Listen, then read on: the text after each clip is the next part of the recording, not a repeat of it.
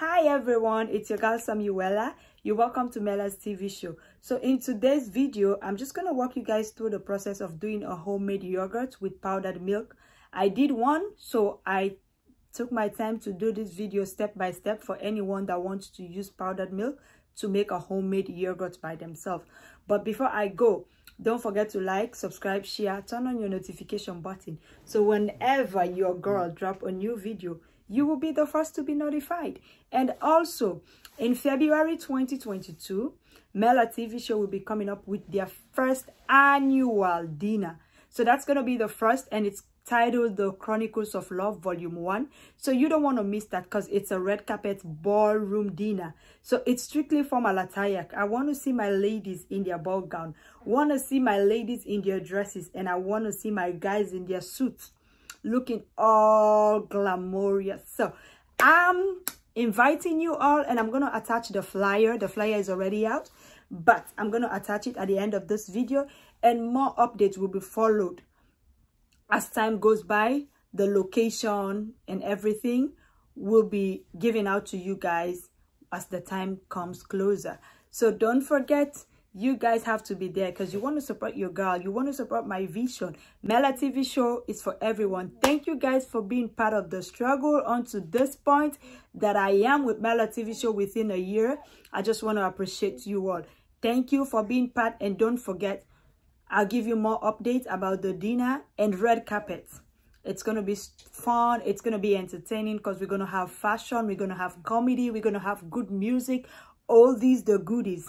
Don't forget. So save the date, February 12, 2022. Chronicles of Love, Volume 1 by Mela TV show. I love you all. Stay blessed. Peace.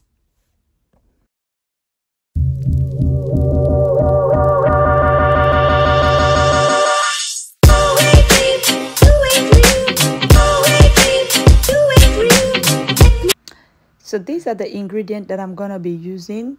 I'm using pig milk, powdered pig milk, sugar, and the yogurt. And this is the dish that I'm going to use. I cleaned up the dish already. The powdered milk is ready. And I'm just going to use my measuring cup. That's a 1 cup, full cup measuring cup. So I'm just going to pour the milk in there and then turn it into the bowl, so the measurements can be complete. So I'm trying to level up the cup so it can be full.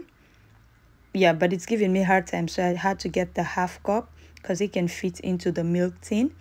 Yeah, so I'm using the half cup measuring spoon and then just pour it so that I can have the exact measurement that I want for the milk. So I already have 1 cup of it, and I'm going to measure another one.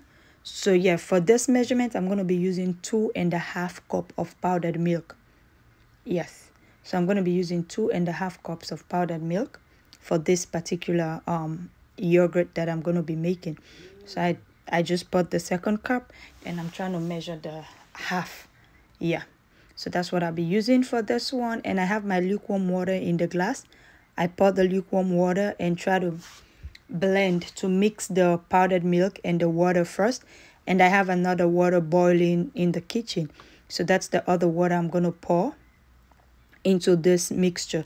So I just want to get everything dissolved first with the lukewarm water, and then now I'm going to add the boiled water into it. Yeah, I'm going to pour. So for this boiled water, I had it leveled to 1.5 cups. Yeah, I have 1.5 cups in the boiler. Yeah, that's the amount of water that I boiled. So that's what I'm going to be using in order to do the mixture for this particular one. So I just poured half of it, and I'm going to add some more because I need it. Yeah, the water is boiled and I need some more so the milk can really be dissolved and the liquid can be the way I want it to be. As you can see, I'm still mixing it with the mixing spoon. Yeah, this process takes like 2 to 3 minutes. It doesn't take too long. 2 to 3 minutes of the mixing so everything can well dissolve together. So I'm just going to cover it for a while. I'm going to put it in the microwave for just 2 minutes. So now it's done. I took it off the microwave, and I'm scooping out the heat, the ones that remain on top after heating it in the microwave. So I'm just taking them off before I start blending it again. So I'm using my yogurt, non-fat yogurt, and I'm going to use 2. And I'm just using the yogurt because of, yes, I just want to change the flavor. It's nothing else. It's non-fat. So I'm just going to add it into the powdered milk, blend it together. So I'm using the mixing spoon again to mix it together for it to be well dissolved again. So yeah, I use 2 spoons of the non-fat yogurt. Yeah, because I want the flavor in it. Yeah, I didn't use sour cream, so I'm using this yogurt so I can get the sour taste. Yes, also, and then the flavor of the yogurt. So I'm just going to keep blending it together for the yogurt and the milk to be completely mixed together into liquid. That's my mom. She said I mixed it too much. So yeah, so I'm just going to cover it now that the mixture is done. I'm going to wrap it up. Yes, I'm going to wrap it. First I use a plastic to cover it. That plastic has already been washed before putting it there, and I'm going to use a blanket, yeah, to cover it over the plastic with the bowls. Yeah, with the bowl already. Yeah, so I'm going to wrap it properly, and then I'm just going to keep this for 8 to 12 hours. Yes, I'm going to leave it like this in a place where there is heat. So for this, I'm just going to put it in my closet because I have no vent in my room closet. So I'm just going to put it in my closet and leave it there for 8 to 12 hours. So you see, it's time. Now I took it off. And as you can see, everything is just stick together. No more liquid. The liquid, everything has become like this. So this is your yogurt. You already have your homemade yogurt if you want to do it. So I'm just going to do the like we normally do in Africa. So you see, that's the yogurt. So whatever you want to do, you can put it in the freezer, the fridge, and whenever you need it, you can just cut and just do whatever you want to do with it. But for this particular video, I'm going to be adding sugar to it like we used to do in Africa. That's the one I'm going to be doing today. So you see, I'm going to pour sugar into this, blend it again together, and then my yogurt is ready to be served. So yeah, I'm just going to put, yeah, because it already has like the sour taste. When you taste this, it has nothing. So I'm going to put sugar because we're going to be eating it at home, just like snack. Yes, it's going to be like a snack. So yeah, I poured a cup of sugar and I'm trying to blend it together because I have to really blend the sugar for it to completely be dissolved. As you can see, I only poured the sugar after the process, so it needs to really be dissolved and well blended with the yogurt. As you can see now, it still has the sour taste. So I think at this point I need to add a little bit more sugar into it. Yeah, so I just pour half cup of sugar again, and yeah, so this should be perfect.